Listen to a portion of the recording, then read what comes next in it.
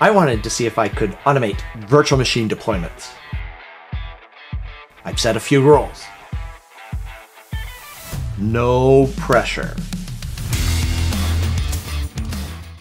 You and I have gone on quite a journey together.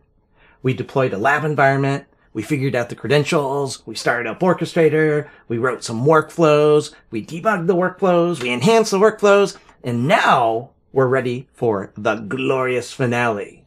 Will I succeed at this challenge? Or will I give up, fail the challenge, and subject myself to worldwide ridicule? Let's find out. This time, instead of creating one virtual machine, let's create multiple virtual machines. Now, we're not going to go crazy here and do a ton of machines. We'll just say 2. That'll be enough to show whether or not this workflow is working.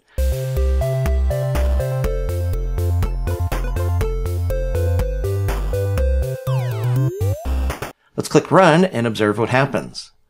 Now, when we look at the workflow run, you'll notice that the schema that we see displayed here is flip-flopping between different schemas.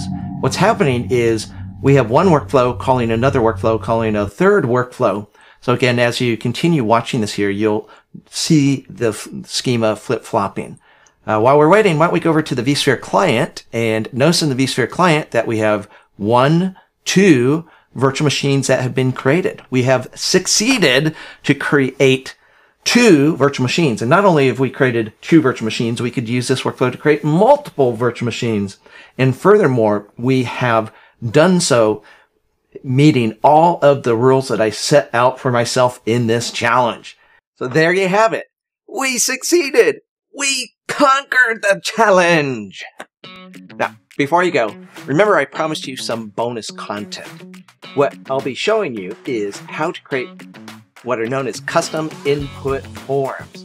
These are not only going to make your workflows look prettier, they're also going to protect you against the bogus data that users want to enter when they run your workflow. So join me in the next video and let's learn about custom input forms.